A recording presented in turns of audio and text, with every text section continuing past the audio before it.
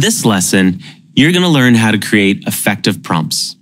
A good prompt follows a simple framework: task, context, references, evaluate, and iterate. If you ever forget a step, just remember, thoughtfully create really excellent inputs. First is task. You need to describe the task you want the generative AI tool to help you with. Now, this should include a persona and a format preference so that the task is specific. Persona refers to what expertise you want the Gen AI tool to draw from. You can ask the tool to take on a persona like a professional speechwriter or a marketing executive with 15 years of experience.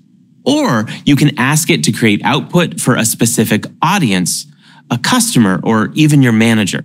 You can be as detailed as you'd like when adding a persona to your task.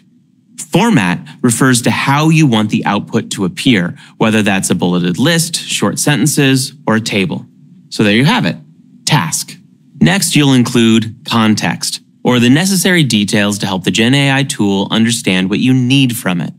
This is the difference between writing, "Give me some ideas for a birthday present under $30, and "Give me 5 ideas for a birthday present. My budget is $30. The gift is for a 29-year-old who loves winter sports and has recently switched from snowboarding to skiing."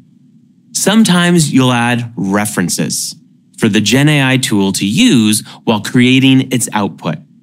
You just asked a Gen AI tool to give you ideas for a birthday present, right? Well, if you add examples of birthday presents you've given in the past as references, the Gen AI tool can give you a more useful output.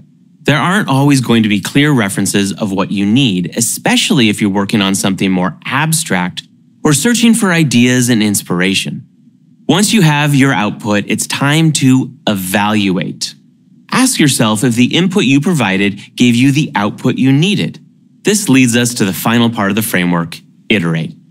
If you evaluate your output and determine that you're not getting what you need, you can try again by adding more information or tweaking your prompt. Now, this is a key part of prompting effectively, and we'll explore it in depth later on in the course. One more note on the framework. There are plenty of ways to construct an effective prompt. The order of how you construct a prompt is less important than the substance of the prompt itself. As long as you're thoughtfully creating really excellent inputs, your outputs should be great.